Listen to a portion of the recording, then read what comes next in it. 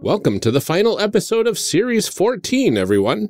We've got an excellent conversation for all of you with most of the folks from NeoScum. But before that, we have the normal announcements. First up, we wanted to say thank you to everyone who is able to donate to the GoFundMe campaign for Jeff from System Mastery. It's going to help out a tremendous amount. Jeff is out of the hospital now and on the way to recovery, which is fantastic news. We are super happy for him. We like Jeff alive. Jeff, you hear that? We prefer you alive. Yes, please stay alive, Jeff. How we prefer all our friends, really. It's true. Most of the time. Disclaimer. You hear that, Jude? All right. Next up, next week marks the 1-year anniversary that we released episode 0 into the world. Since that is the case, right, we've actually recorded a Q&A episode that we're really excited for you all to hear, which means that we are not accepting any more questions that we've been asking for the last few episodes because we already answered everybody, so... Well, we will in about 2 minutes. That's true. Stop trying to predict the future. Hey. Finally, if you'd like to support us, there are a few great ways of doing so. You can always check out the One Shot Network Patreon at patreon.com/oneshotpodcast, which helps not only our show, but other shows on the network. You can also get access to bonus content of many of the shows on the network for hours of endless entertainment, except not endless because it's just hours. But it's a lot of hours. So, you know, potentially endless as we are continuing to add things. So just put it on a loop. Yeah, there you go. It's endless depending on how you do it. If you don't want to or are unable to support us financially, you can also leave a rating or review on Apple Podcasts, Stitcher, Podchaser, or our Facebook page. Every review will help us out by pushing us up the rankings, which will get more listeners, which in turn will grow our community, which in turn makes us feel super great. And that's really what this is about. Reviews like this one from I Refuse from Canada on iTunes. It is titled Great Podcast. I joined in at the System Mastery crossover, and I quickly enjoyed the thought that went into how the show is structured. They don't just make characters, but they also discuss why the choices were made and how those characters fit into the mechanics that make the game unique. Lots of deep thought and introspection about the stories this game is built to tell, how each guest's character creation philosophy blends into that story. Also, lighthearted and fun. Love it. Well, thank you. I love your review, I Refuse. Thank you very much. Well, with all of that out of the way, let's get on with the show.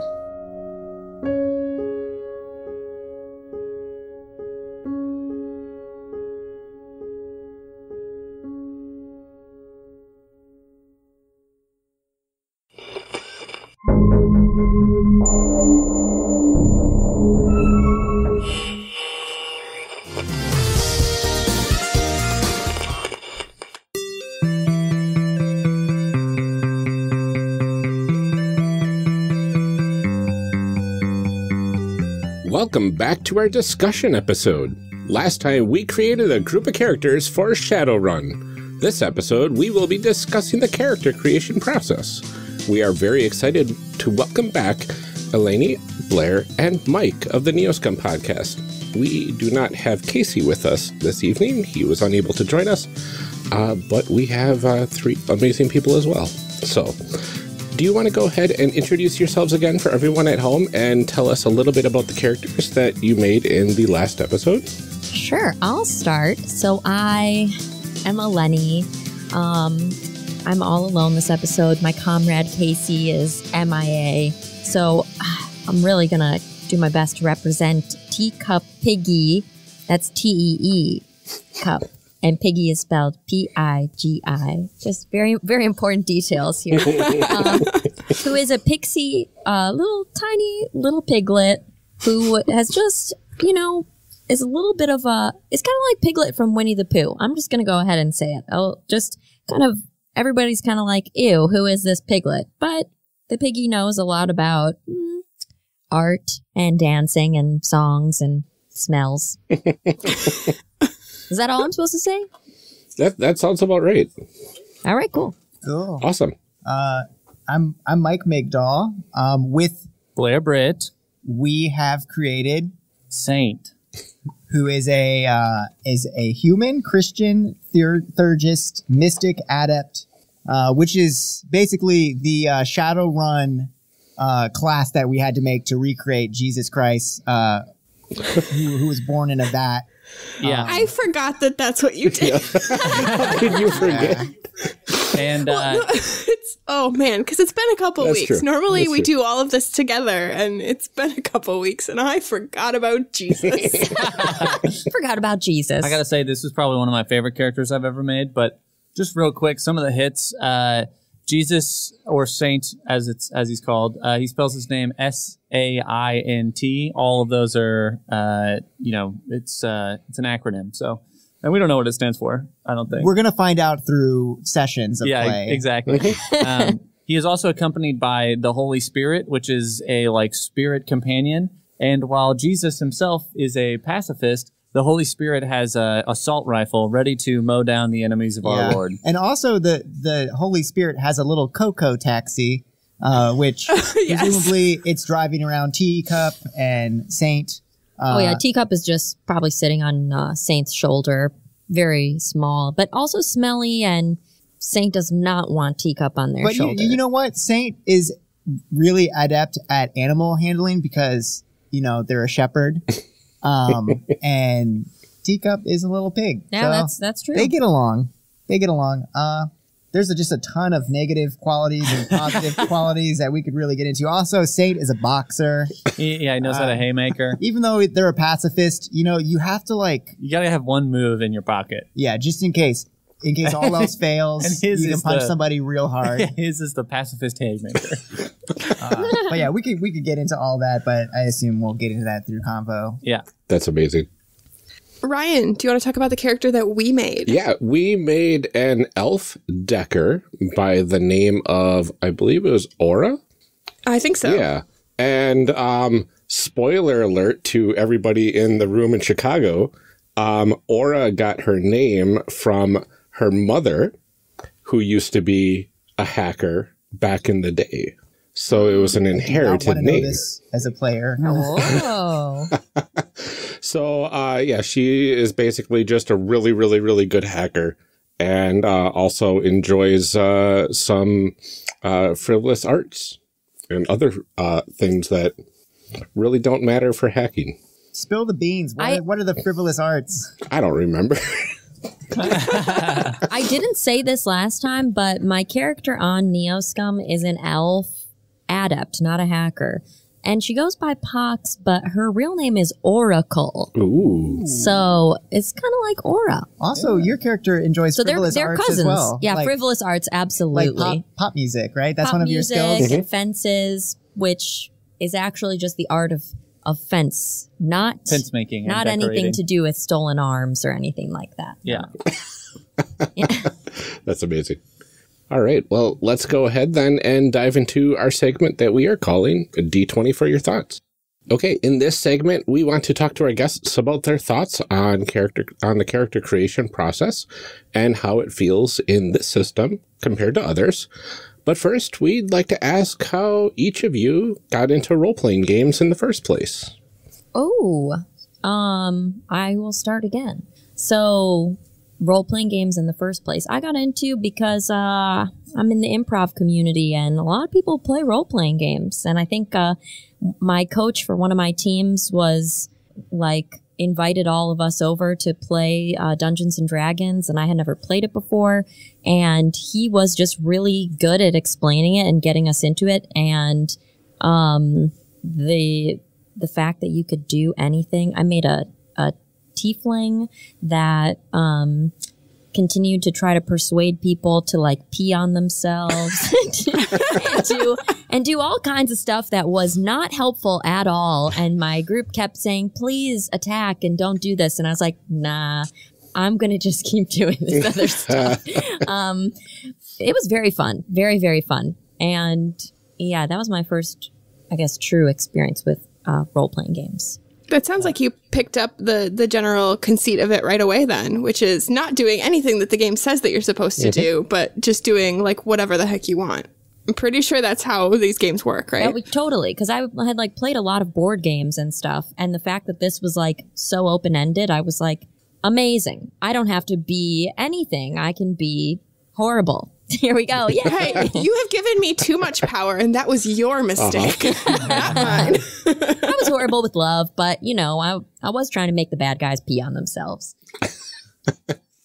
So I got my start. And Mike, I'm cutting in line because No, go ahead. because Mike is actually the one who probably got me into role playing games. So congrats, my man. Wow, cool.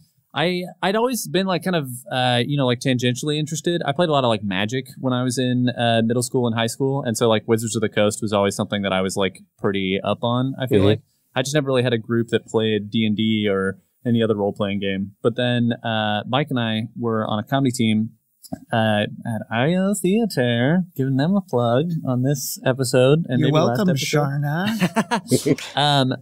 But Mike would put together like a bunch of like role playing games with sort of different groups. And I remember one time I went over and played D&D, and then another time him and Gannon, our game master on NeoScum, were essentially trying to like get together a Shadowrun group. And I came and played like probably like 3 times over the course of like 3 or 4 months, and then eventually we kind of like nailed it down to a few people we wanted to work with, and that's kind of how I got my start. I definitely have. It is weird because I have way more experience playing Shadowrun. I mean, I guess at this point this is all of us, but so much more experience playing Shadowrun, this horrendously complicated tabletop RPG, than any other tabletop game ever for me.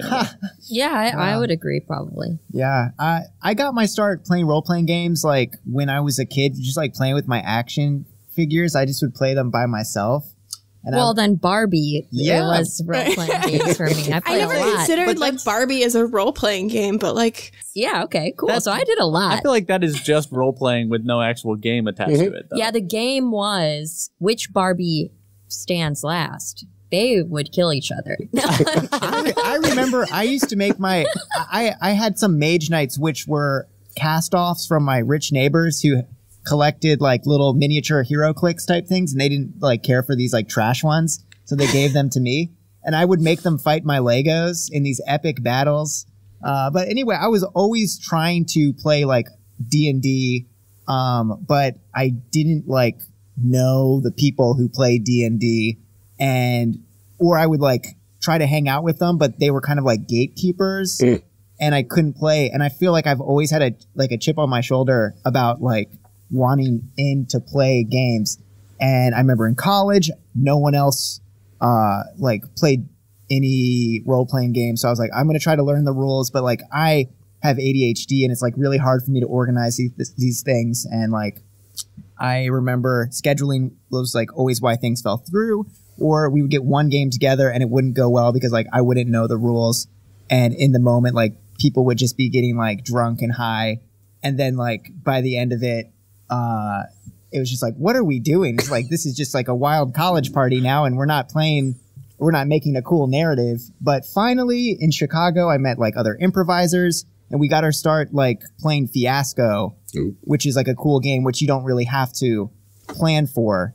And then later that turned into like with Gannon and other people who I knew from the improv scene, we turned it into like Shadowrun, and we turned it into our podcast, which we have now. And I'm like so grateful to have finally found, the people that I play role-playing games with. But for a long time, I was on the outside looking in like a little street urchin on Christmas Eve, looking at the happy families outside, just getting cold, Just wanted to be let in. the Tiny Tim of RPGs, or Yeah. I don't know. So when you guys are building characters for these games, what is your personal process? Do you have a way that you like to go about building a character in any system? Some people like to go from like picking a character from TV that they want to rebuild in a system, or they have like a certain idea of what they want to play. How do you guys go about doing that?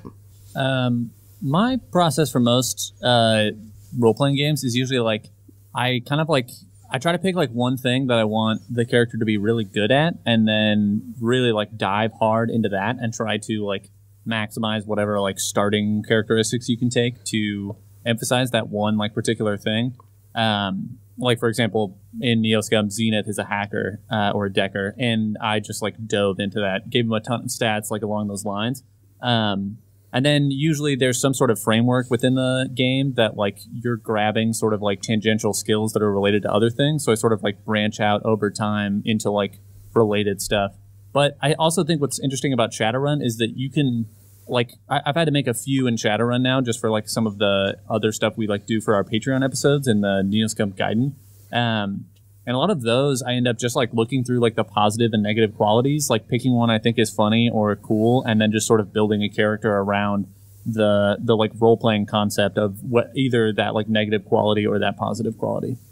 Yeah, I think I'm a little bit the same in that I will look through like the available skills of whatever thing it is that I'm playing and try to get inspired by that.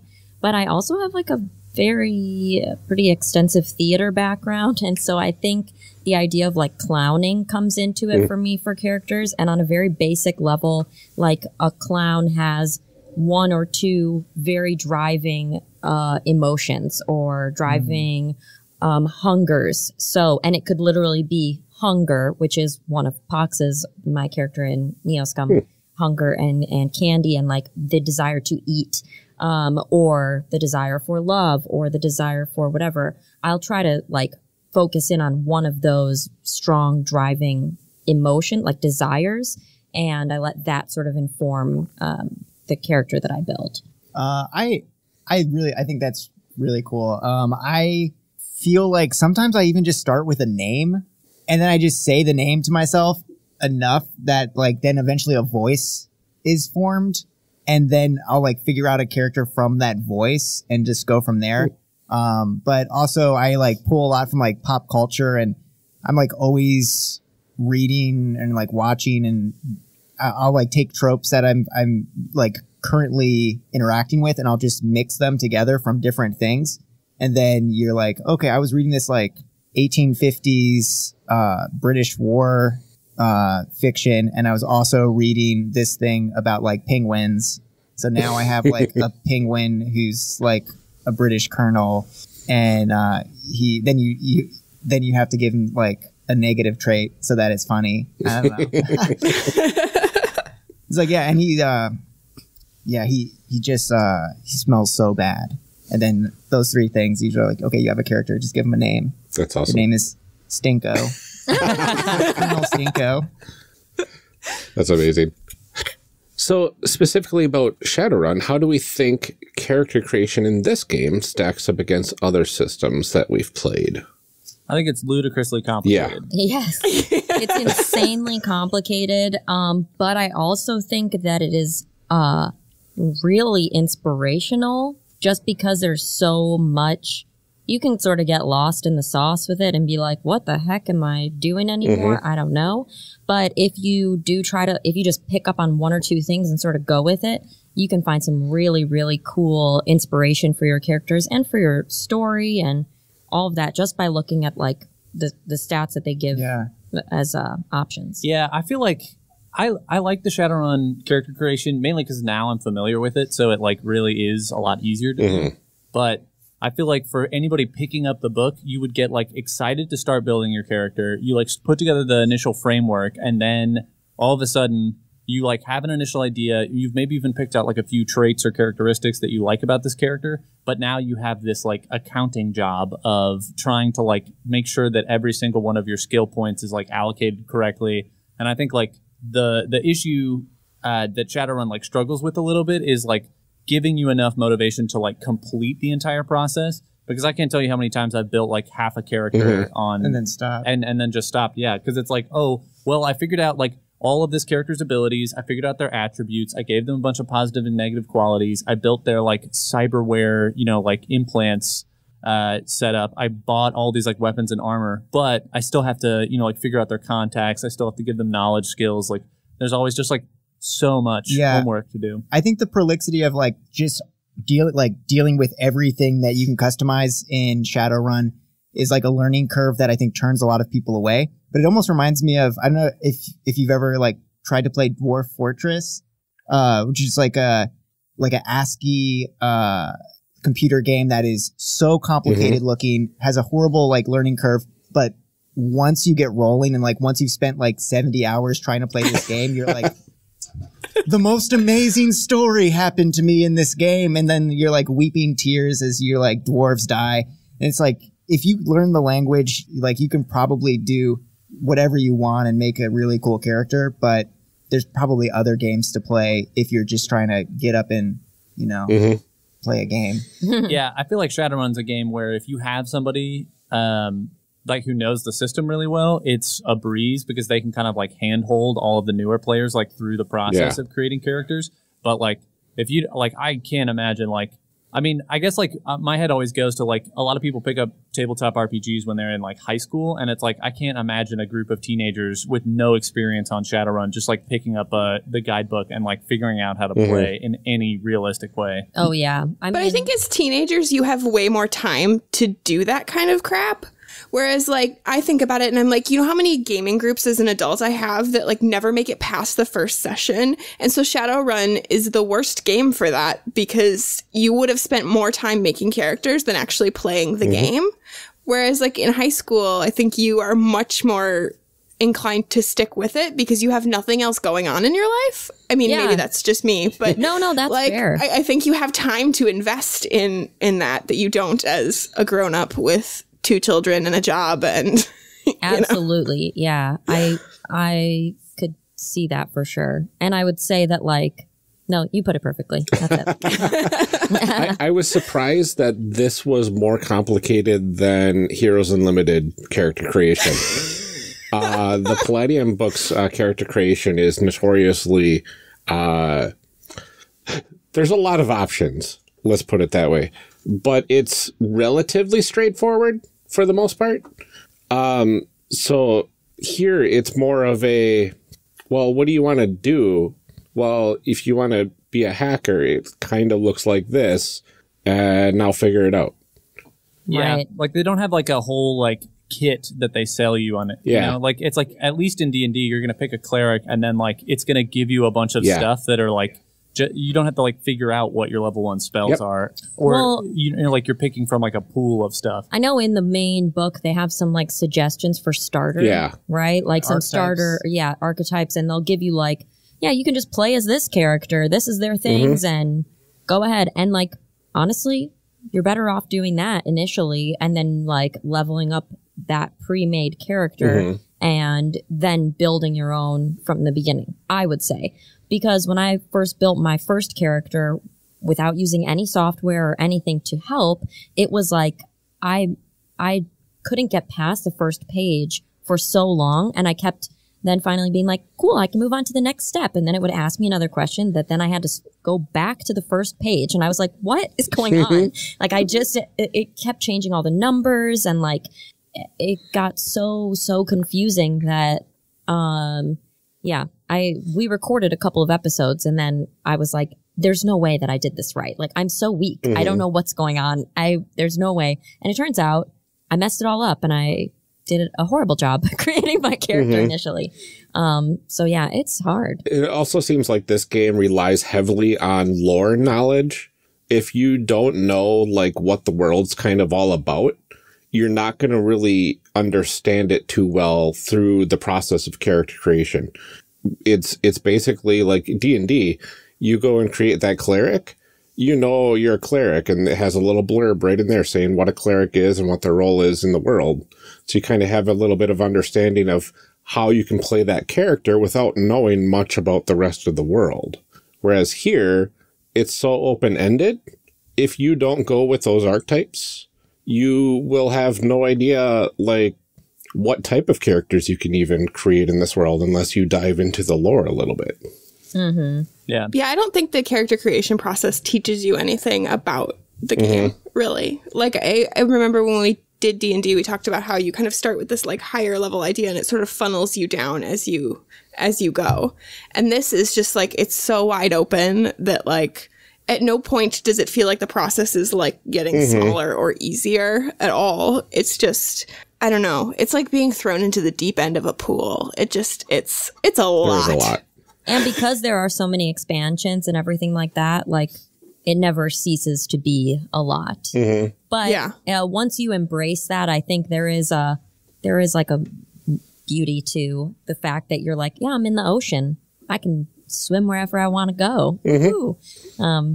Yeah, it definitely feels like one of those where you get used to it and you're able to really pull together some really unique and cool combinations, which is really nice. In one of our like guide-in episodes, I made a character that delves into like more magic stuff, and I'm in the main campaign I just play like a gun guy. So you know, I'm really good at shooting things and knowing how those rules work, but the character that I made, I initially like gave him all these magical powers, and then I was like, you know what? I'll go ahead and take some of these magical powers away because the rule book is stressing me out. And I like don't want to have to learn how to summon like a giant pigeon goddess that's not in the rule book. Now I'd much rather just like do it forced me to be less ambitious just because I was like, I don't have time to figure out the rules for that. Yeah, that makes sense. Like it took Casey probably like, I mean, he's still learning the rules.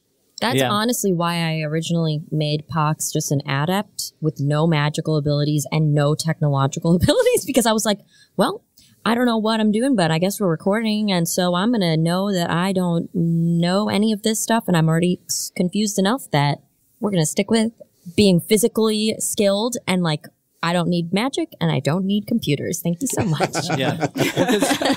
In Shadowrun, they have there's this whole system where it's like you have the real world, and then you have the Matrix, which is like the digital plane, and then you have the astral plane, which is like the magic side of things. And it's like, yeah, I mean, like on NeoScum, we every once in a while will like dip our toe into the Matrix, but in no way to the extent that the rules like allow for like a full on like Matrix thing, to where like every individual action you're taking is like a series of rolls over and over again.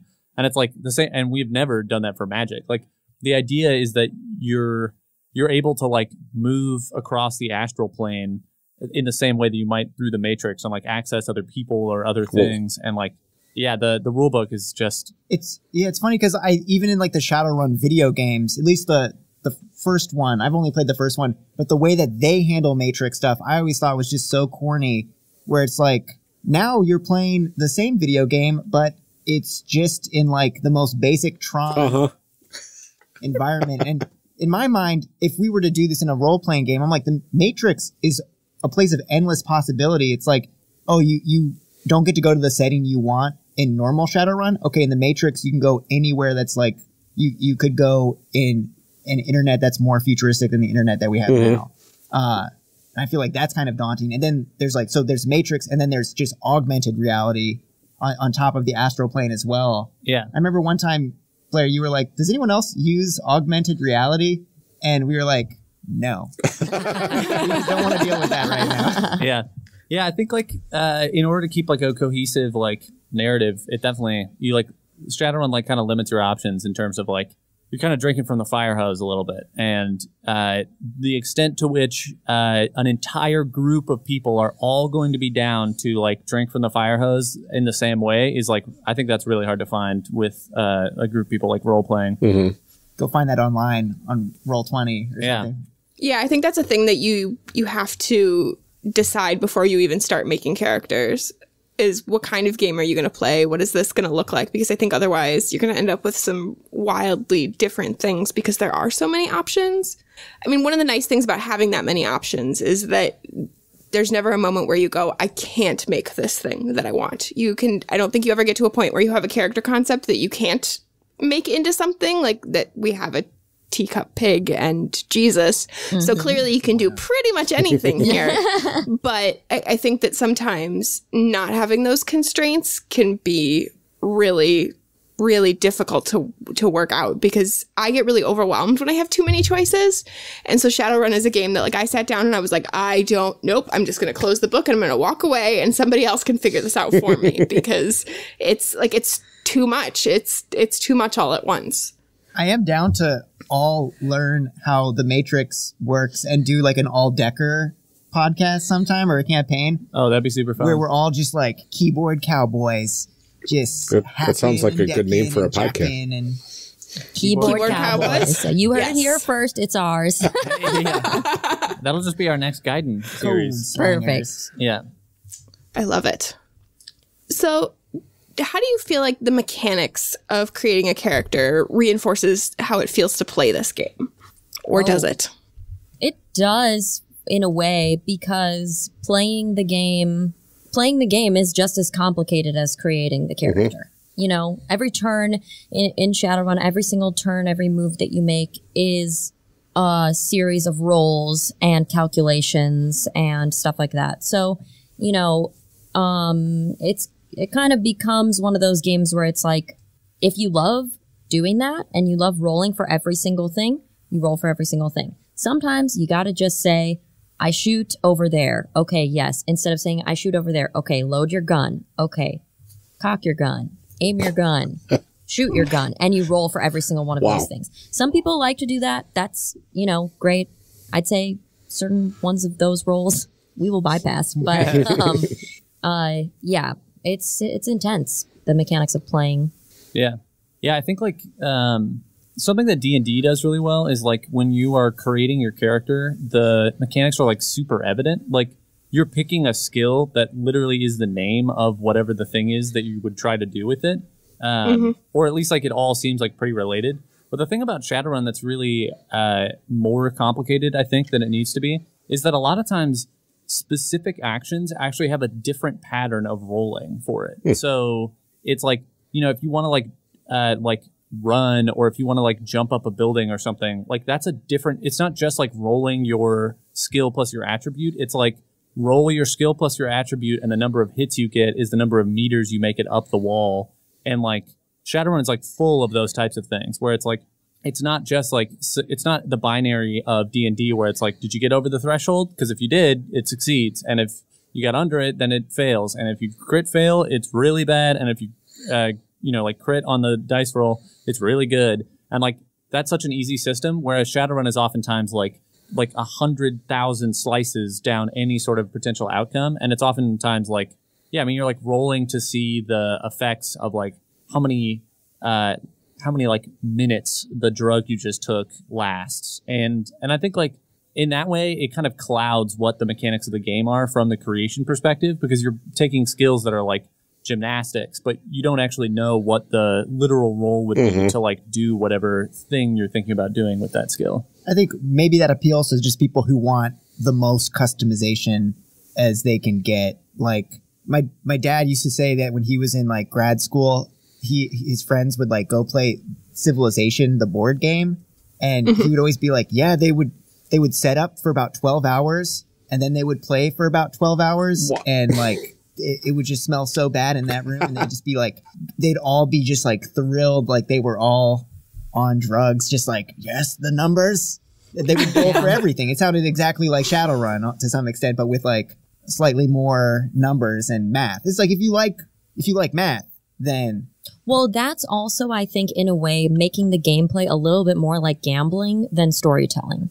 So you're adding in the dice roll and saying, I'm going to try to do this thing, and you're throwing in a gambling factor into it, which is exciting in a way. Like I could see that being something that's like, yeah, do I get to do it? I don't know. But if really what drives you is the actual story and trying to tell a story, then sometimes some of the gambling has to be like removed a little bit. I think maybe sometimes the gambling just informs the story, and then you're just like, both. I think, yeah, both. But I think I see what you're saying. It's like the idea that like the more gambling you have in there, or like the more chaos or random number generator, whatever you want to call it, the more of that is in the game system, the less certain you can ever be of any decision you make, you know, because you're like, oh, I'm going to like jump up this building. And if the game is going to throw a ton of barriers at you for that to even happen, then it just means that like that's just not going to happen in your story as often. And I think that's kind of like the challenge is like, how much do you let that creep into your game to like make it feel realistic and like make those moments where you do succeed feel exciting, but then like where can you back off and like maybe let the narrative aspect of it just kind of shine through in a more real, in a less realistic but more like, you know, like role playing sense. Well, and when you change the difference between, you know, from success or failure, where it's like a 50-50, you know, it's going to be this or it's going to be this. And then you change it to, is it 5 meters, 6 meters, 10 meters, whatever. You're expanding the number of options too. And so it makes it harder to feel connected to that story, I think, because it's harder to mentally make the jump to, okay, what's going to happen next? It's harder to figure out where things are going to go when you have like 12 different options versus a yes or a no. Mm-hmm. Yeah. It almost is like, at what point do you just say, you know what, let's just play a video game together that is going to like do all of these calculations quickly so we can like move past that. 100%. Like there's an episode in NeoScum where we're like all trying to jump across this like building top, and we're like, I think it's probably, and you know, it got edited for the final episode, but I'm sure there is literally just straight up 20 minutes of us talking about distances and like how far people can jump. And that video game thing made me think like, yeah, in a video game, it's not like it's like, okay, this is going to be 30 meters. How long do you think, like, you know, all of that calculation is just done behind the scenes by a physics engine. Mm-hmm. And we had a guest that episode who had never played Shadowrun before, so like much respect to Rashawn who was there and Had got a very realistic we were sitting there experience, trying to debate. And then the other thing too is that like, you know, you have those stats like you were talking about, like gymnastics or whatever, and then you can have all those other things that you buy on top of it, wall running and stuff. Traits, like there's a trait where you could be really bad at gymnastics but have one trait where you're like, for some reason when you were a kid, you really liked watching the Olympics. So you have a theoretical knowledge of like wall running. So it introduces like a new mechanic where you like flip a coin or so like, actually you have a plus something on that because magically, but you have to remember that you have that trait when you're doing it and that you're like, okay. There's one trait that I have, my character Dak Rambo, who's like a wheelman. It's like my made up class. And I've never used it in NeoScum, but I can like push my vehicles past their limits, but I have to like roll a d6 and that's like how many minutes I can do it. And then after that, I have to keep rolling to determine how much stress damage my vehicle is taking, and never used it. Horrendous. It sounds so complicated. But did I spend most of my karma on this ability when I was making my character? Yes. Absolutely. Yeah. Do I have this useless thing, which is like, I might end up using it in the next recording. Who knows? Yeah, but, who knows? Every time I go into a recording, I'm like, I have to be like, I have this ability. I should remember to use it at least once for the sake of like the fact that I spent most of my starting resources on it. Yeah. Could be really cool. Yeah. Right. So I want to ask, like, did you have to build Xanadu like an entirely separate character? So Xanadu is I think a GMC Bulldog. We just used a template for like what their big van, like whatever the biggest vehicle you could find was. And I think maybe we made some modifications just to make it like bigger and less wieldy. Okay. But you do. Because like I know that it has like separate stress and everything like that too. So I didn't know if that was. Yeah. Yeah. It has its That own, seems like way more to keep track of than I would be. Anytime in prepared any for. like in our guide and things, my character OK has a helicopter, and like you guys have motorcycles and stuff. All of those have their separate we traits. Dodge Xenons. Yeah, and they've all got separate traits, and then like you've got your pigeons that all have separate traits. Yeah. And so even Z's ocular drone has its own like set of stats. So that Because why not? Yeah, why right. not? When It's he's, like- important that your eyeball have its own separate stats. when he's Right. like piloting it outside of his own head, like there has to be stats to like determine how well he can handle it, you know, like where he can take it, how he controls it, all this other You shit. almost lost it one time. Oh yeah, 100%. like I said, I keep my character real simple. I'm like, give me no vehicles, give me no technology. I got a sword and I got a whip. Get out of here. Like when I was making Z, I saw ocular drone and I was like, no way I'm not making a character with that. Yeah. Like I was like, that is the coolest thing I've ever seen. And I'm sure like, of course, as soon as I started playing Shadowrun and I looked around, I was like, oh yeah, like this is the classic, like every bad boy. Every poop boy. Every bad boy playing Shadowrun has like ocular drone as like their main skill, I feel like. Or one of them anyway. Gannon lets us get away with a lot for the sake of, you know, moving the show along. And for the sake of looking super cool, I would say. Yeah, that's the thing is, I think these rules are in place to to keep people honest. So it's like, oh, you want to make your character do something cool? Jump through all of these hoops. Oh, you did? Oh, you spent an edge? Great. They did the cool thing. I think we all have an understanding as improvisers do like comedy that we know we have to lose sometimes. So we will put like complications in front of ourselves, and Ganon does not have to like go out of his way to keep us from getting too close to the sun, because like there's like been multiple episodes where we've shot ourselves in the foot intentionally because we were just playing our character's truth. And like I feel like 3 improv classes or 3 like different levels of improv classes will equate to its own role-playing game system. So do you find that frustrating then, that this game has all of those rules in place that you guys don't necessarily need because you make things bad for yourselves? Because I know, like, I like games that have complications, and I like when bad things happen to my characters and things like that, but I've certainly played with people who don't, who are very averse to any kind of negative consequences, and so it's important that games have that built in there. But, like, I mean, if you're the kind of person that already puts those roadblocks up for yourself, do you find it frustrating that the game also does that? I actually really like it. One thing I really like about the overcomplication is that it's impossible for you to know everything. So sometimes you like take an action and then you like look up the stat behind it or whatever, and then you're like, oh my God, why did I do that? Okay, so I guess my character just didn't know what was going on and did this very stupid thing, and now we all have to live with the reality of it. Yeah. We took red mescaline in one of the our Gaiden episodes. Like several characters took red mescaline, which is like a heavy psychedelic in the Shadowrun universe. We didn't really look up all the stats. I was looking at a website that had like, I guess, video game stats from red mescaline, which are different than the actual Shadowrun stats. And we looked at it and it was like, okay, well, for the next 8 hours, we are losing our mind. And then for the next 8 hours after that, our stats are basically like 1 for willpower and charisma. So we're just going to be high as It's going to be laying on the floor drooling for a while. Yeah, exactly. But that was so fun. Like that moment of like not getting it and then just reading the thing like hours after we'd already said that we took the drugs. It was like, oh my God, we are so screwed. Like this is not going to work out for us. Like, I would also say that going back to the idea of like having all of those rules, liking it or not liking it, for me, I like that it's there for exactly the reasons that Blair said.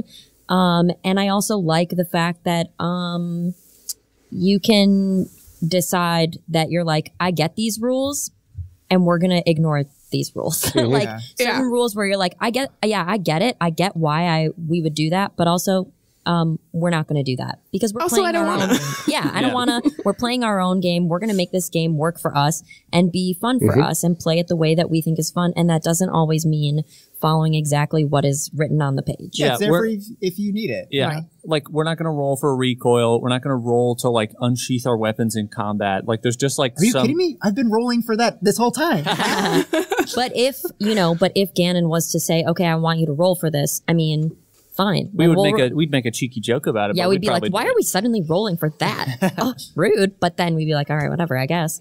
I think that's one of the beauties of role-playing games, though, because unlike video games where you have to play within the rules that they give you or it won't let you do anything, you can just decide that there are some rules that you like and some that don't, or some that work for the story that you're telling and some that just aren't important. And I think it leaves a lot of room to play the game the way that you want to play it. And, for you guys, when you're doing a podcast, you don't want to do as many of those because you're cutting out a lot of those mechanics and stuff when you edit anyway. So they're not as important. But I think for some people, that simulationist aspect is a lot of what they want to do. They want the math and the crunchiness of it. And so I love that there's the opportunity to play both ways for people.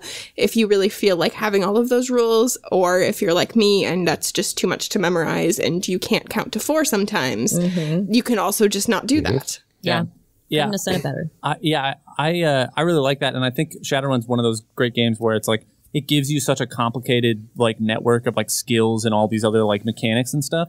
And you really can just be like, okay, well, we're going to take some of this stuff. The only thing I will say is I would love it if they themselves would admit to themselves that their system is ludicrously complicated and like offer even just like, hey, so here's like, A, B, and C. A is like super stripped down. The mechanics are really basic. Like this is mainly for people who are really hardcore role players. Then you have B for people who are a little crunchier. And then you have C for the people who are like crazy crunchy and want to like calculate the like decaying arc of their bullet as they shoot across the rooftop.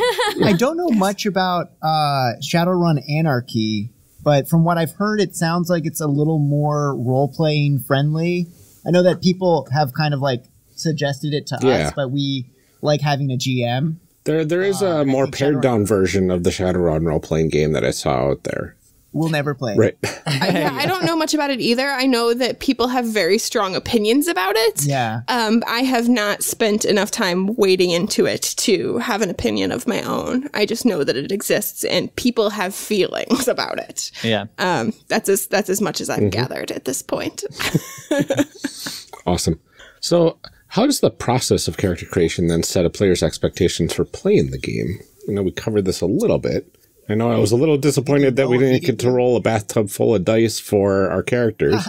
Yeah, I think with this, you were going to say, immediately how intense the gameplay is about to be based on how intense it was to create the character. I don't know if I finished your sentence correctly, but you nailed it. I would also say and we talked about this pretty extensively in the last episode, but it sets you up to know not just how to mechanically play your character, but how to play it in a role-playing context as well. Because those like positive and negative qualities give you a ton of information. And it's like, yeah, I mean, like sometimes I don't even have a great idea. And then it's like, oh, my character has this negative quality. So I'm just going to be like, I'm disrespectful to authority. So like, I know anytime I'm in a situation, I'm going to play that because that's like my character's truth. And that kind of gives you like a little like nugget of information to hold on to if you're like kind of unsure of how to interact with the new environment. Yeah.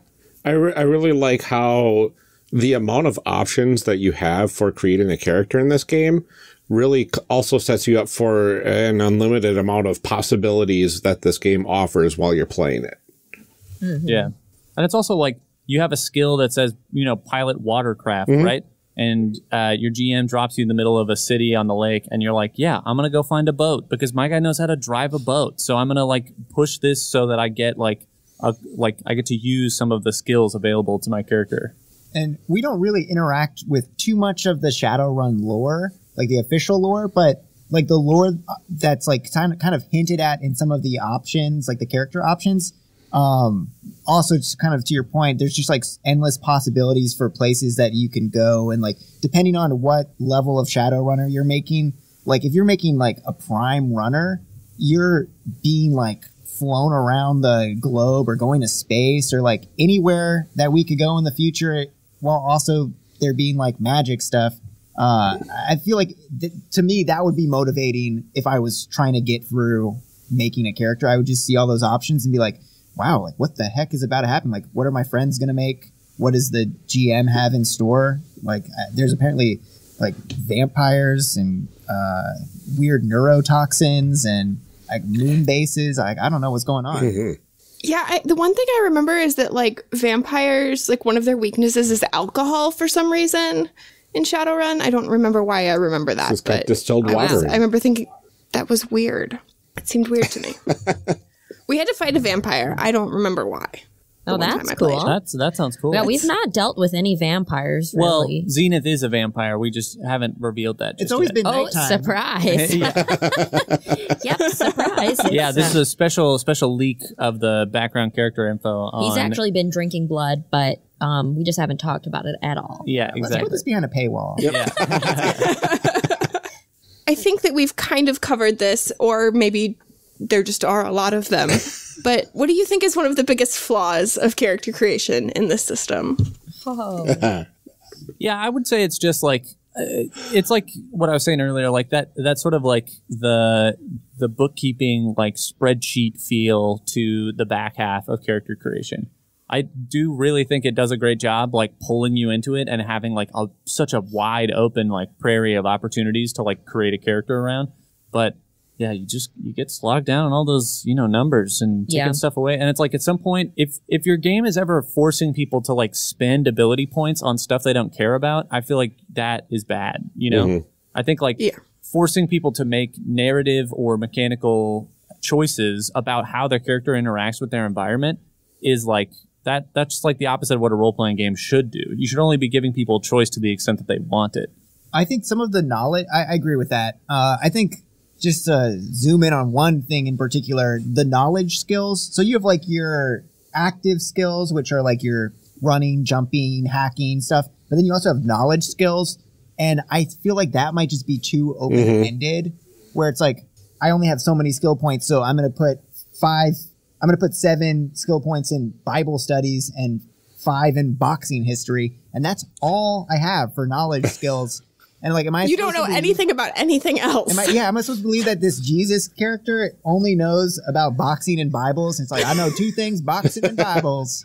And I don't know how to dress myself or take a shower, but I feel like there should be, and certainly like your GM is going to be like forgiving to that. Yeah, but it's interesting when everything else is so like down in the nitty gritty that the knowledge skills aren't that way. Like when you have to know the difference between like these various kinds of watercraft, or, you know, it's like I can only pilot large things or small things or like specific, you know, everything else is so specific. It's weird that the knowledge ones don't give you room to do that. Oh yeah. And the knowledge skills don't have a list of skills you're picking from either. No, you just make it up. You're like typing in your own like made up versions of it, and they don't tell you how they're used. So of course, like, I mean, then, you know, even in Ganon's game that we're running, like, because the knowledge skills have so little like anchor to how the game is played, we rarely use anybody's knowledge skills. Right. It's like true. So rare that it comes up, and when it does, it is usually like in a way that is completely ham-fisted. Right. You know? And it's like, oh, you know,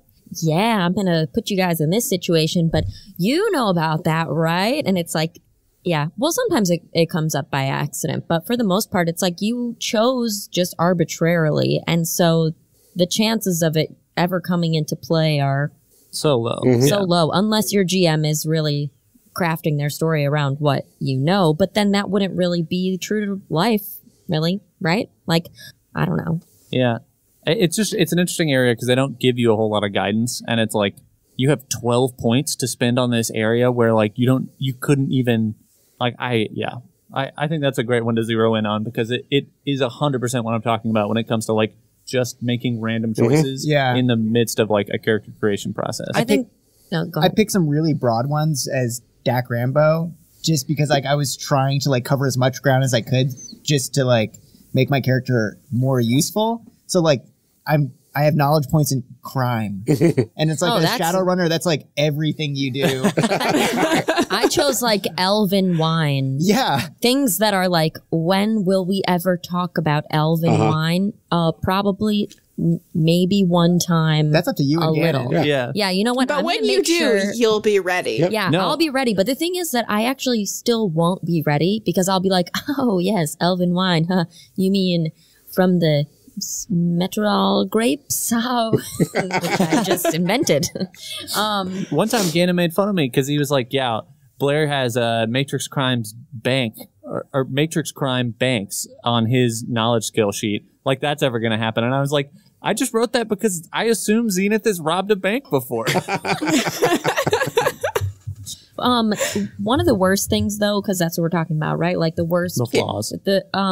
To me, when you increase, for example, if you spend later on karma on increasing like a base stat or whatever, how it affects a bunch of other things that you've added on to your character and different things that you would roll, then you would have to theoretically look back in the book to see every single other stat that you have and how the dice rolls are going to change now because you changed one thing. Now, 6 other things are going to change. And that to me, the fact that we use software has eliminated that basically, and it just tells you and calculates it. But doing it on paper and having to do that yourself, I imagine would be, to me, a nightmare. I am 100%. Absolutely not a math person and not a number person. So like even the fact that we're saying the word numbers, I'm getting a little PTSD about it. Did we already say things that we liked about the character creation? We did, yeah. That's not one of the questions here.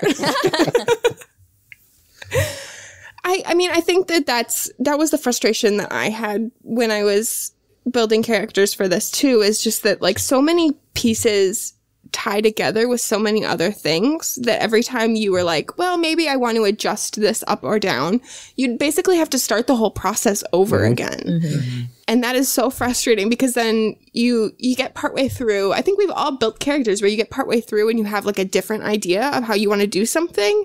And it's like, well, either now I can't change it, just forget it, or I'm going to completely start over. And that was so frustrating to me because there were a couple times where it was like, I just want to do this one thing a little bit differently. Nope, I can't. It's too late. I got to just like push on through. Yeah, even in the very beginning when you're choosing your priorities, the A, B, C, D, E, you know, if you finally get to the page where you're buying gear or whatever and you're like, oh my God, I can never afford this because I chose the one that only gives me 1,000 new yen.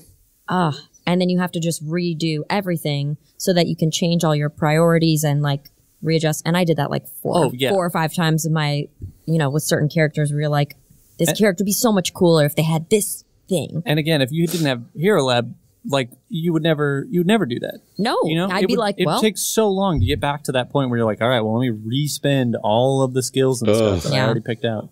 One slightly other, like we haven't really mentioned it too much. And I do think it has its merits, but I think that the way that the character creation makes you pick your contacts is also a little restrictive to me because you only have so many points that you can spend on like contacts. And I'm like, in real life, because I'm really good at shooting and gymnastics, that like shouldn't mean I don't know that many people. Because I spent points on that. It's because you spent a lot of time training on shooting and gymnastics. You didn't have time to meet people. We need socializing. Well, I could have theoretically met a lot But of you people could also meet people that like gymnastics and shooting, maybe. Yeah. It is weird that you have to like pick. It's like, here are your friends. You know? Like you have two friends. Like, you have 4 points to spend on contacts. So you can either have 4 friends that don't like you very much, or you can have 1 friend that really likes you. Yeah. And I know that's just like real life. Yeah, Exactly. Yeah, and you know how we're all restricted to only having 4 friends. That's true. That's true. I have, you know, it's the MySpace top 8 thing, but it's just like real life. I love that idea that someone's like, yeah, I guess I didn't make his contact on his Shadowrun character sheet. And I have one friend and they're super well connected, but they're very disloyal to me. They could get me like a dragon's skull, but That's very funny to me because it's like none of the NeoScum crew are on each other's contact sheets, even though they would 100% be the most reliable people to them, right? But we hadn't, well, in the beginning of the series, we hadn't all met. That's true. So. But even then, we weren't like, you know. But even now, would we add each other to the contact sheet? I think player characters are, I feel in like. a separate category. Yeah. But the contact things I think are cool for GMs to be like, let me just see who these characters think they know, so that now I can be like, okay, this one character knows a ganger, so they theoretically hang out at a bar with this one gang. Maybe there's a rival gang that comes in. Like, there's lots of inspiration there. But like in NeoScum, we're on a road trip across the country, so the scope of our game doesn't really lend itself to having like 3 friends around a hub or something. Does it bother you to have to like establish those before you start playing? Because I feel like I didn't like that. Yeah, I think that I like the idea. So Knights Black Agents, for example, you have a pool of points to spend on contacts. And so you can say, I'm going to, at some point in the game, put 2 points into this contact. And then as you're playing, establish that person and how you know them and what you need them for. Whereas with Shadowrun, you have to do all of that up front. And I don't like that because I feel like it's harder to weave those things into the game and it puts much more pressure on the GM to do that. Yeah, totally. So, go ahead. Well, I was going to say that like Dak Rambo specifically has a lot of contacts, right? Like I'm just making them up. Right. Dak Rambo knows a lot of people in our game, but you don't have every single one of those people that's ever been listed that you've known on the thing on your character sheet. If I did that, it would not have let me make the character. Right. Yeah. And so, you know, I would say that that's another one of those things where we sort of bypassed that rule a little bit. Well, Dak did anyway. Dak did. None of us have had a chance to be like, hey, I know this guy from somewhere else. That's true. All you have to do is just do it. No, I mean, you've definitely shown us that we can do it. I know no one. But my contacts have never like the actual contacts that I've put on my character sheet have never really come up. Wow, how interesting. That means you can still change them. Right, exactly. I'm pretty sure that's what that means. I can still just change them, but then other characters that my character has known have come up. So, like, you know, really, maybe we're just not using this in the way that it's supposed to be used or something. But it's so, I mean, yeah, I mean, what you were saying about, like, it putting a lot of pressure on the GM, like, that's exactly the problem. It's like, yeah, so I'm going to make a character, and he knows, like, a bartender who is, like, a technomancer. He knows, you know, this sniper who works for this gang or whatever. And then, like, already you're just throwing all of these, like, random dots for your GM to try to, like, string together and work into a cohesive thing, when your GM is probably just, like, trying to come up with a central narrative on their own to begin with. I think it would probably, I don't know, if I really haven't GM'd that much, but to me, I would like to know who your character knows, just so that I could make something that's satisfying to that character or to that player. I think it serves a good purpose in terms of filling out the backstory, but for the mechanical use of contacts and we've never even done this, you know, like there's supposed to be a way you check in with your contacts, that you like get information from them or like reference them on, you know, a run you're doing. And it's just like, it's so hard to like work that naturally into the like mechanic play of the game. Yeah. I mean, I do think it like forcing you to come up with other people is a great move, because even in D&D, it's like, yeah, if you just had to name 3 people that you knew before you started whatever adventure this was, that would be like a great like role-playing exercise, you know?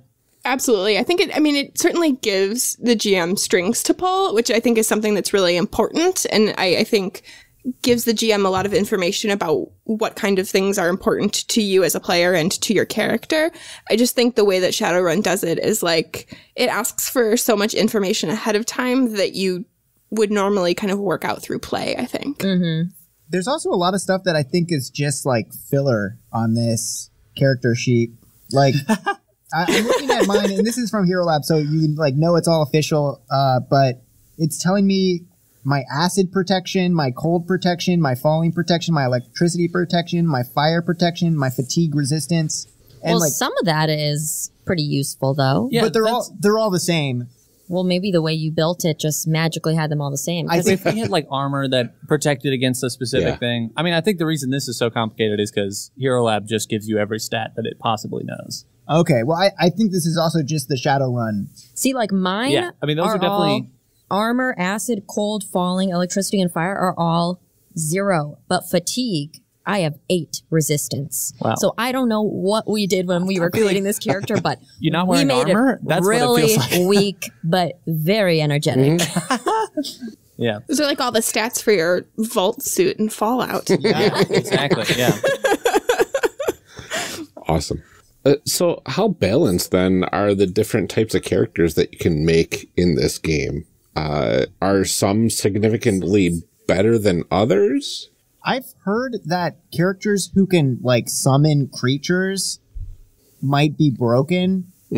I feel like magic in general seems like super powerful in Shadowrun.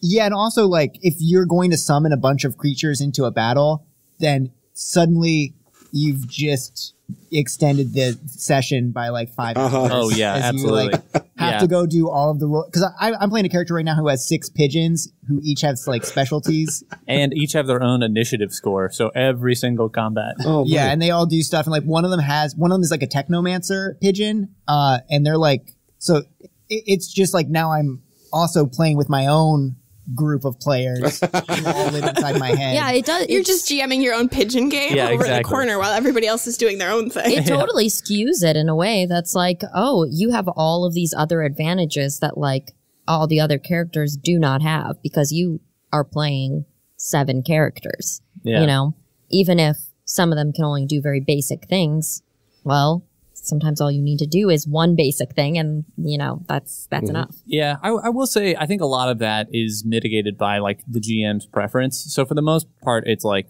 I think even the multiple character thing is like, is the GM going to let you fight with that character in every single thing that you do, or are they enforcing whatever the rule is on like how often you can do that? And also, I'm not trying to, like cheat by doing this. No. So, but that's the thing is like I think like the GM and the players are sort of like the balancing of those things. And I think because Shadowrun's so complicated, there's not really like a really easy way to like game the system, because even if there was, there's probably a decent way for the GM to just shut it down, or at least like lessen the power of it. Yeah, totally. And I just think there's so many release valves that, like, I'm sure someone online is like, here's the most broken, like character model you could ever create in Shadowrun. But it's like, yeah, sure. But like, what if a GM throws something at you where you like can't even move right out the gates? It's like, that's a whole different type of situation. So yeah. And at that point, if you spent that much time researching it, I feel like you just deserve that then. Like, you've given away years of your life looking all of those stats up. And so, like, I mean, as a GM, it would be my job then to just let you have at it. You deserve it at that point. Yeah, good job. I would even say if you're that person who, like, brought this, like, super min-maxed character to the table, the GM can just throw the entire rulebook at you, because there is so much rulebook to go around. I was thinking, like, the most broken character I could imagine in Shadowrun would be a super powerful AI.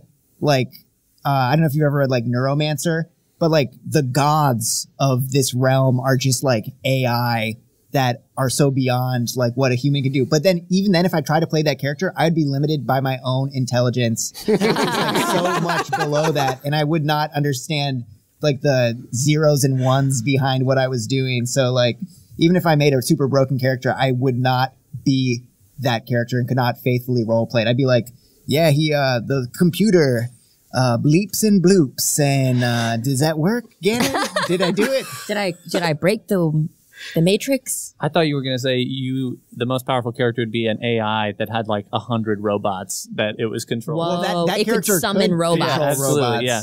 It could just turn any machine against whoever happens to be in the area. Amazing.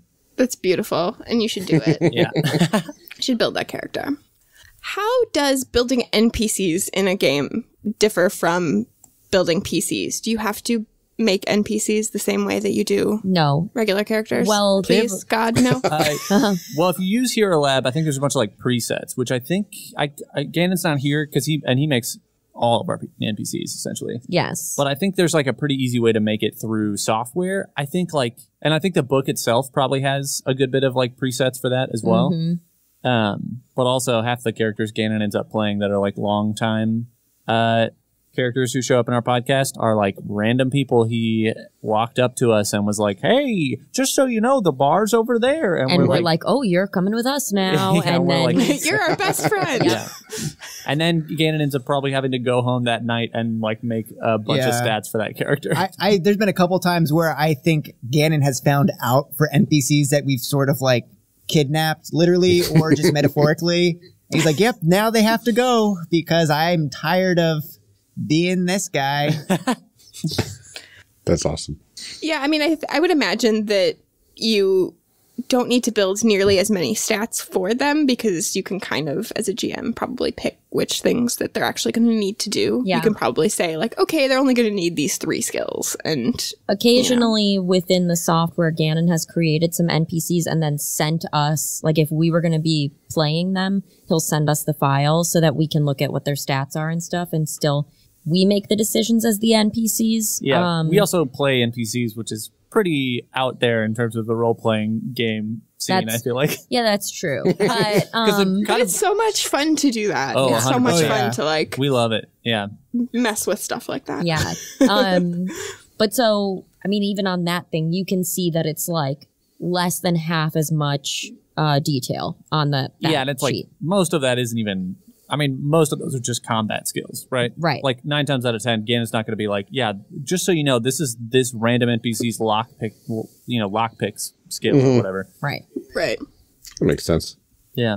So let's discuss our group's cohesion. How does the characters that we made gel together? Okay.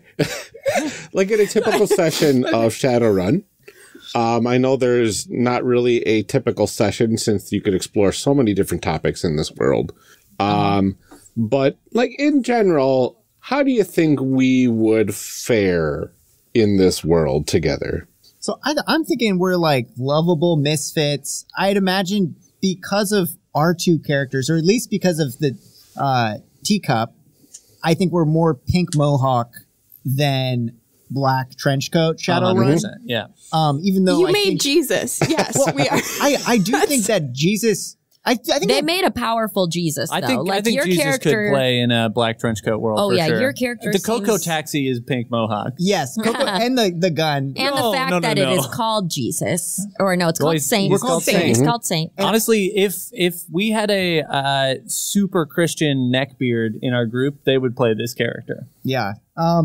Well, I think that, like, I imagine what brings us together is probably Mr. Johnson. You know, it's just like the most, Yeah. like the easiest quest hook of all is like, we have a job together. We don't know each other. We're forced to work. We're all loose cannons. And I think that maybe the two of you got brought together by Mr. Johnson and you tripped over Teacup Piggy in an alleyway because Teacup Piggy is just a truly an awful character. I'm looking at it now and like this little piggy is What can this piggy do? this piggy can just basically entertain. It's like a bard, but even probably worse than a bard. So a face. Not even a face. I mean, truly. what I'm thinking too is that I'm imagining that in our game, Aura is like the, in Wizard of Oz, what's the name of the girl? Dorothy? So it's like one of these like coming of age stories, and Saint and the teacup pig are like, Jesus is the scarecrow, or Saint is the scarecrow. The Holy Spirit with the gun is the Tin Man, and then the teacup pig is the lion. yeah, and like Aura, Yeah. I imagine Aura probably having some like deep backstory, like emotional pull, while we're figuring out our stuff and probably protecting you and offering guidance in the way that those kind of like heroin games roll out. Yeah, I would. Teacup Piggy is just happy to be included. Yeah, and is also cowardly. Yeah, I'm just like, thank you so much for taking me along. I can see Teacup I'll also Piggy say- being kind of like the distraction. Like, Oh, send in yeah, Teacup Piggy absolutely. first, and then everybody will be focused on them, and then we can do our stuff behind the scenes. Yeah, I think. Yeah. I think with Saint and the Holy Spirit, you have a pretty clear, like, straight absurd relationship there, and then Teacup Piggy's like the comic relief, and then Aura is like the emotional heart. I also wanted to add on one tiny detail, which is if we're going for the full-on Wizard of Oz, like, you know, mapping. I'd say the Coco Taxi has like a little gold, like yellow brick road pattern up the center of it, and maybe even says the yellow brick road somewhere on it. That's but maybe cool. I think that, you know, you're Miles Morales. Then we've got Peter Porker. not. Oh yeah, And Yes. we are the it's like old Spider-Man. Nick is- Cage one, but The yeah. noir Jesus. Spider-Man. Oh yeah, noir. Yeah, absolutely. Yeah, noir Spider-Man, but Jesus. yeah. Yeah, nor Spider-Man, but Jesus. That's, you know, that common storytelling trope. Of course. Exactly. I mean, I think, do we have anybody that can do any kind of like healing or anything? You're talking to Jesus? Of course. Yeah, actually, Jesus can heal for sure. That's awesome. Okay, We have just making pain sure. relief. Yeah, let's look at these spells. Analyze truth, astral message, broadcast, clairaudience, clairvoyance. Man, none of these are healing. We do have a pain relief. Where? It's one of our adept powers. Oh, I forgot we're an adept magician. That's great. And we're a bartender, so we can heal with listening and No, I serving think drinks. we know a bunch of bartenders. Oh, you're right. Yeah. We can't do that. The only contacts that Saint has is a bunch of bartenders. Yeah. Wow, so here's something kind of cool that I just realized about Teacup Piggy. Upon death, because of their metatype, they will vanish. What? So if Teacup Piggy got killed, they just disappear. Wow. And We can't loot your body. Nope. Here's a fun So- fact about the Holy Spirit. He is immune to normal weapons. What? Cannot be hit by normal weapons. Only by silver bullets, probably. Yeah, and he's got that AK-97. That's remarkable. That's really cool. Yeah. Yeah, so we do have a little bit of healing. I got nothing, but I do know a lot about dances, poems, smells, songs, and the War of 1812. It's just poems, smells, and songs. Those are my knowledge skills. That's great. And I've got a good performance survival and instruction. I feel like that sounds like the title of like somebody's autobiography. Dances, smells, songs, and poems. I was thinking it sounds like lyrics of like the next verse of the DK rap from Donkey Kong. Dances, smells, songs, and poems. And don't worry, Teacup Piggy is always singing that song. Yeah. Just keep everyone entertained. Oh, that is such a great... The Teacup Pig should write a book called Dances, Smells, Songs, and Poems. Yes. So good. I also know about pistols, but I'm not strong enough to lift one. So we'll work on that. Once you get some karma, we'll get you a microfiber pistol. Can you even hold that? I mean, probably it's as big not. as you, but don't worry. We've got some recoil suppression on this thing. It'll be fine. Oh, yeah. And we'll hook it up to a smart gun so you don't have to actually pull the trigger to fire. Whoa. That's cool. Just like mount it to their shoulder. Yeah, exactly. Cool. I'd play that video game. I'd play the heck out of that. Yes. So let's talk about the system as a whole. What do you think about how it plays and how it lends to character growth as you play a story over time? So like, how does your character change as a person in the game? Oh, I think that as you grow, because there are so many nuanced skills and things, and you keep unlocking even more options, you know, for example, if you get an exotic weapon, you need a special skill to buy that exotic weapon and then add skills on top of that. So like my character, when she bought a whip, first I had to build up enough stuff to be able to buy an exotic weapon, blah, blah, blah. But you end up acquiring different skills that then you use in your story that somehow like, how did this happen? It gives you the inspiration to say like, what in the story made this moment happen for you? Was it something bad happened and, you know, you unlocked a new feeling or what? I know that one of the ways Shadowrun, I guess, is encouraged to be played like by the book is that time passes and like when you're making your character, you have to select a lifestyle, and that's like every month you're paying your lifestyle cost. And like you could theoretically be like, I spent this month upping my hacking skill, so I'm spending my karma on these attributes. We don't play it that way because like our whole podcast has been like 10 days or something. Yeah, so we would never have had to pay rent. Yeah, and like we're all just like homeless living in a van. Right. Stinky as heck. Yeah. But I know that there's a mechanic where if you want to buy traits, it's more expensive once you are out of character creation. It costs twice as much.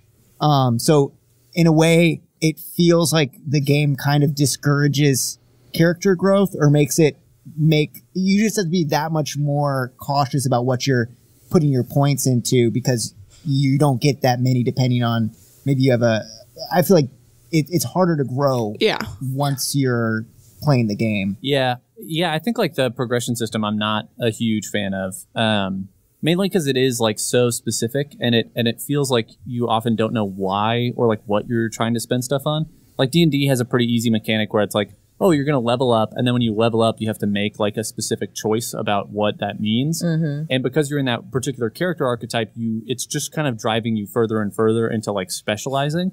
But oftentimes with Shadowrun, you've already maxed out whatever your like core set of abilities are.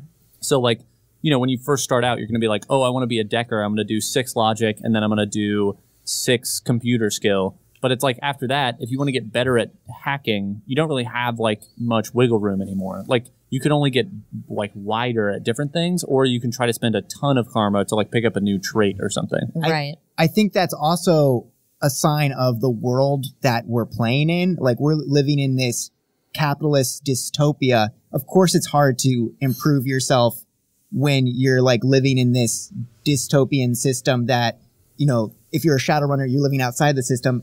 It's an uphill battle. You know, you're not in a Shonen Jump thing where like after 10 episodes, you can now unlock your hidden power and you're like going Super Saiyan, which I would love to play that system. Yeah. I would also say that like with karma, I find myself accumulating and not spending it because of the fact that even making one new addition to my character is like, you want to look through everything almost. Like, you want to make sure you choose carefully, because the next time you get to do that might not be for a while until you've, accrued however many more points. Pox has so much karma. I'm blown away. I'm like, oh my God, I'd spend that yesterday. I do. I have a lot of karma. But the thing is that I do like to incorporate it into how I'm playing and continuously use these things. You know what I mean? And the more things I add, the more I'm like, I don't even know what I can do anymore. Well, and you'd have to change all those other things. You'd have to go back and make all those other adjustments too every time you move something around. Mm-hmm. Well, that kind of ties into our final segment. So why don't we go right into our character advancement discussion and take it up a level? In this segment, we cover how character advancement or leveling up works. So let's start with how a character levels up in Shadowrun and what sort of perks do you get when you do that? So the basic idea behind Shadowrun is you are sort of similar to experience points. You are gathering karma. And when you first create a character, you get a certain amount of karma. And like Mike was saying a second ago, the cost for everything is generally higher in advancement than it was during character creation. And the basic idea is you're just accruing these points, and you can spend them on skills. You can also exchange them for money. Karma is like the universal currency of character advancement in general. And like Eleni was saying, sometimes you're trying to justify that with your GM, because obviously, if you're playing a mission and you're in the middle of the desert and then all of a sudden you exchange your karma for a new sniper rifle, it's okay, well, how did this happen? What was this? Did you find this buried in the ground? Because you don't want to just materialize new skills and items out of nowhere. But yeah.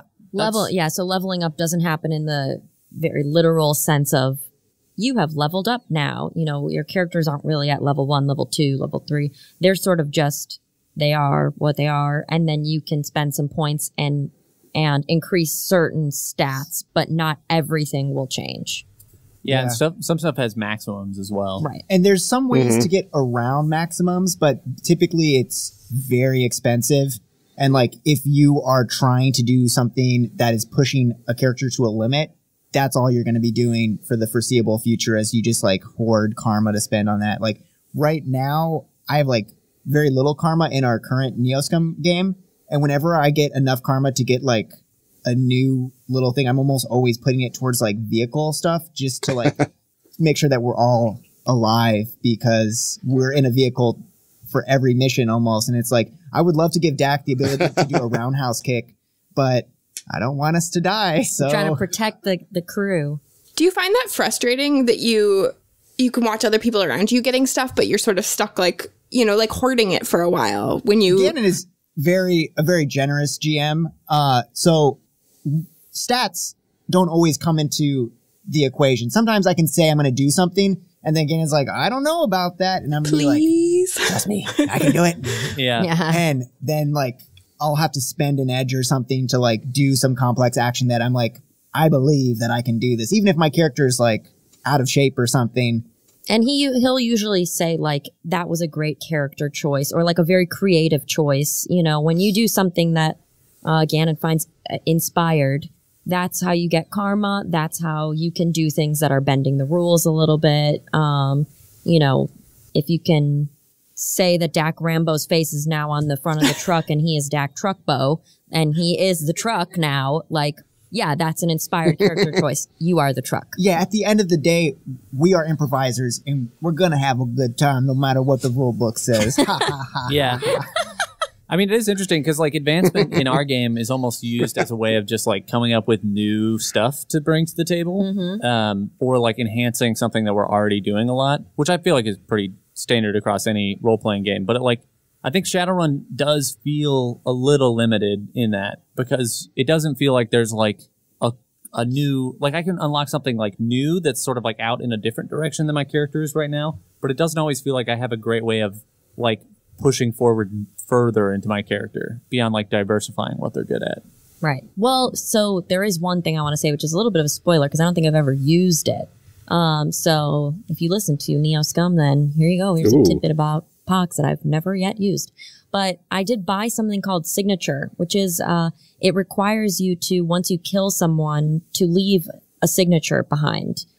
So her thing is that she'll leave a lollipop behind or leave a piece of candy behind.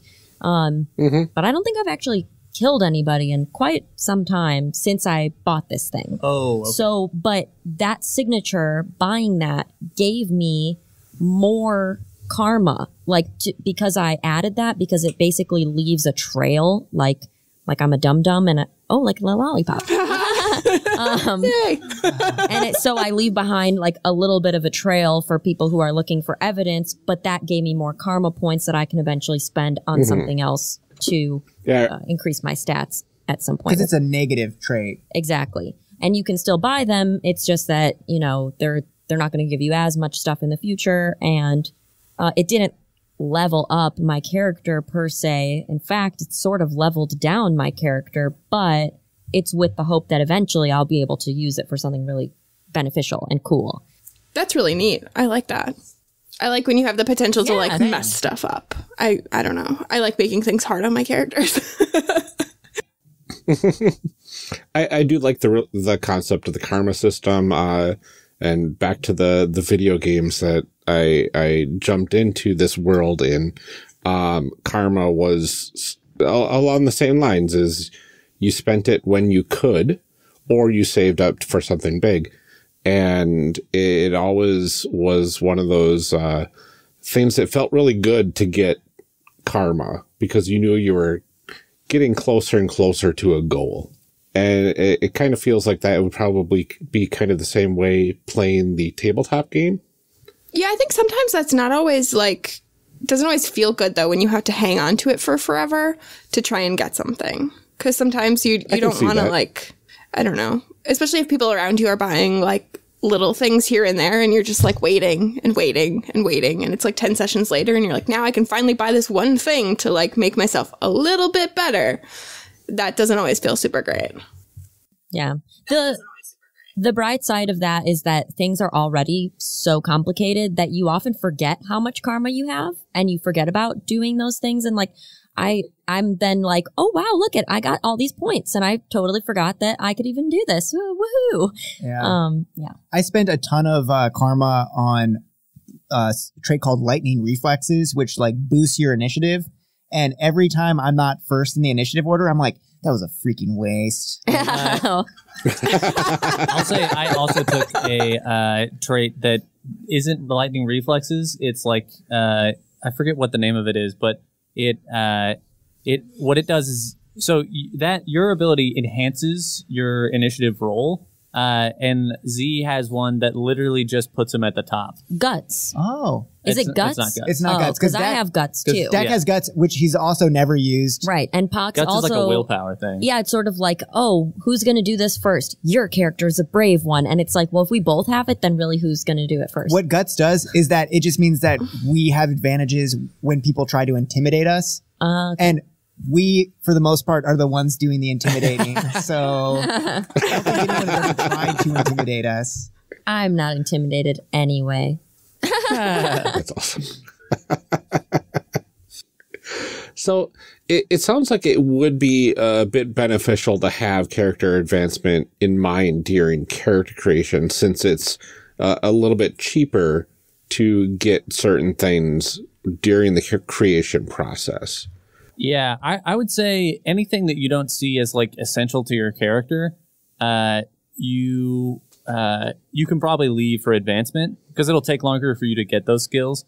It's you kind of want to build a really good base and make sure that you have all the skills and abilities that you need to get your kind of day-to-day done. And then if you have something that you're oh, I think it'd be funny if this person, or funny or cool or whatever you're playing this game for, if you keep whatever that is in mind for your advancement stuff and focus your main skill points on what you're trying to do as your character's bread and butter. Oh yeah, there's magic. You have to be magically awakened to do a lot of magic traits. Obviously, you have to be proficient with computers to do a lot of the computer stuff. I thought it would be funny one time to be I'm gonna give Dak the ability to who's a trucker, to make him really good at word processing or some specific decking skill just so he could help Z out in a specific, like, it would be funny if he had one random skill in this thing that he should know nothing about. But then the game was like, no, you can't do that. And I was like, okay, fair enough. Yeah. Didn't want it anyway. Yeah, totally. Yeah. Stay in your lane. And you can sometimes unlock some other things to be able to get out of your lane, but it would probably take a very long time to get any good at them. It kind of reminds me of if you've ever played Final Fantasy X, where you're there's like a big grid system, but your character is starting somewhere in the grid. So if you want to make your magic character really good at fighting, you have to go much further, probably at the expense of your magic abilities. Or like in Skyrim, where you have like the constellation chart, and you're like, okay, well, you can buy into this skill, but then there's all these little other things that come off this skill. And, you really want to invest in probably all those things or a bunch of those things in that one thing. And then it leaves a bunch of other stuff sort of neglected. But it still makes you strong. It's just strong in a sort of specific way. Yeah. I'm just thinking now, what you could do is if you made a character who had a lot of points to spend on like the skill groups, that's like one way to quickly become a jack of all trades, because you could probably get a lot of different skill groups, which are like you're just spending 1 point, but you're getting 3 skills boosted to a certain thing. So you could probably make a character could do anything that a Shadowrun character could do. At like a really average medium. Yeah, that would level. actually be kind of a cool character. That would be interesting. Just like the every person Shadowrunner. Like, yeah, I can do anything. He's got just level stats. I can do anything okay. I'm just all right. And I don't have that much essence for my magic, but I can do it. But I can log online and do a spell. Well, I think that about wraps up our discussion on all of this. Is there any other final thoughts that you guys want to add? Catalyst, if you want us to help you rewrite your game, hit us up. Yeah, let us know. We'll help rewrite Shadowrun to something more user-friendly. We'll write the easy mode version of it. We'll just tell you, like, here, every skill just takes 1 6-sided die, and if you get a 6, it succeeds. If you get a 5, it succeeds. Hey, don't spoil it all, Blair. Yeah, okay. Don't spoil all the rewrite. Don't work for free here. Yeah, numbers 1 through 4 TBD. We're still working on it. Yeah. Maybe get some sensitivity readers, too, for your stuff. Yeah, for real. Yeah. Yeah. Well, thank you so much for joining us to talk about Shadowrun character creation. Do you want to remind everybody where they can find you and what things you are working on? Yeah, I'm at Blair_Britt on Twitter. I'm part of NeoScum, as are my friends here. Yeah, check me out. I'm on Twitter at It's Migdall Time. I stream with Eleni and friends. We stream under It's Mike Lenny Time on twitch.tv. Yeah. I am on Twitter or Instagram, whatever you want, at Electric Eleni, NeoScum, and It's Mike Lenny Time on Twitch. Very cool. Well, thank you again for sitting down to do this with us, and thank you to everybody for tuning in. We'll see you next week. Thank you. Bye. We'll be here next week. More Shadowrun. Surprise. Character Creation Cast is a production of the One Shot Podcast Network and can be found online at www.charactercreationcast.com. Head to the website to get more information on our hosts and guests, or even find some of our character sheets. Character Creation Cast can be found on Twitter at CreationCast. I'm one of your hosts, Amelia Antrim, and I can be found on Twitter at Ginger Reckoning. Our other host, Ryan Bolter, can be found on Twitter at Lord Neptune. Music for this episode is used with a Creative Commons license or with permission from the podcast it originated from. Further information can be found within the show notes. Our main theme music is Hero Remix by Steve Combs and is used with a Creative Commons license. This podcast is owned by us under Creative Commons. This episode was edited by Amelia Antrim. Further information for the game system used and today's guests can also be found in the show notes. If you like the game systems discussed and wish to purchase them, links to the products can be found in the show notes. Also check our notes or the website for cool stuff to go with each character, like dice or mixtapes. Thanks for joining us. And remember, we find that the best part of any role-playing game is character creation. So go out there and create some amazing people.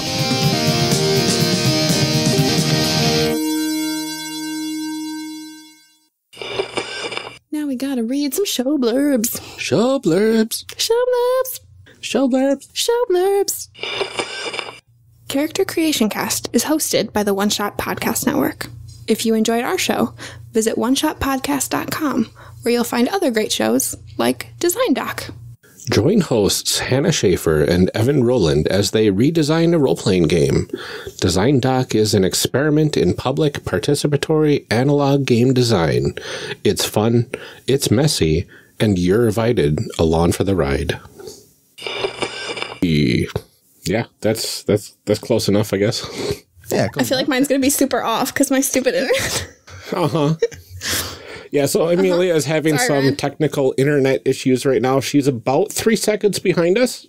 You know what? We're going to work with that. Can you just, can you anticipate what we're going to say maybe and just kind of really lean into whatever feeling you're getting and just You like, know what? I'll just like laugh a bunch and we'll just like cut it in. now and it'll be fine. that we like. That's good. That's great. You can also just say, stop. Stop. Please stop. Depending on how you're feeling. We'll just pause after everything we say. That would be a really nice gift for Casey, the editor, probably. I mean, I can get rid of that blank space real easily, but That's, yeah. Dude, how does he do that? Figure that out.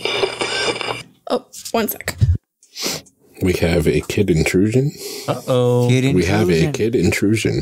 Kid intrusion. That's my Shadowrunner. Let's get some suggestions for our characters from the child.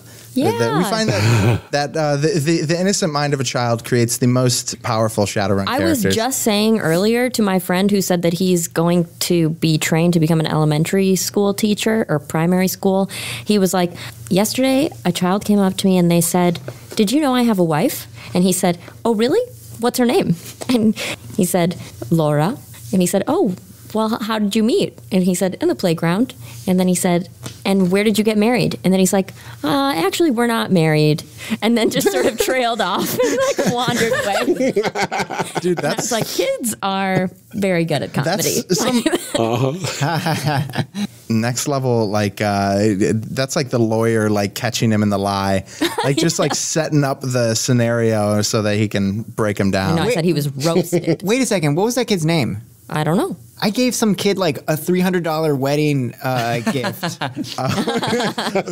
Oh no! Was he in London? Bummer. Yeah, he was in London at a playground. Tell me how to Language. walk down the street. Oh, sorry. Tell me how to walk down the street. I'm sorry about that. I got impassioned talking about Shadowrun. Oh wait, Oh, you cut you out. cut out. Oh, no. You've never been more likely to murder someone than when you're pregnant. And so you think that it's a positive Yes. quality because it makes you stronger as a character. Is that what you're saying? Correct. Yeah. Same wavelength. Absolutely. Just Wavelength. Even though you anticipating. cut out, I filled in the blanks. And yeah. Is Aura like our mom's old handle when she was like master hacker in the previous generation? Oh, we lost sound. We lost But sound. yes, to answer your question, yes. Can you hear us? That sounds. hear us? That would be pretty sweet. We can't hear you. Oh, what happened? Oh, Oh, did we weird got it? stuff happen? It cut out right as you were saying something which just sounded initially so cool, and then we couldn't hear anything. Is Aura the name that we go by our mom's like hacker name from previous generation of hackers? What the heck? You cut out. Cut out same- and literally again. Literally at the on the exact. same Are you? word. Is this a bit? Are you just like? You're? Not talking. He's just- not talking. He's just mouthing. Hold on, guys. I think it would be cool if It's a Aura prank. was the name of the mom. Yeah. We suddenly hear your baby crying in the background. It's like that was uncanny. you're like mouthing words and then Hey, we Okay. your wife walks Okay. in like, what are you doing? One more try. All right. So Aura was our mom's hacker name We can hear you so far. when she was a hacker in the previous generation of. Did it again. Do it again. Maybe we save this for the discussion part. Yeah, You know? we'll figure it out when the episode This is information you're just not allowed to know. Yeah.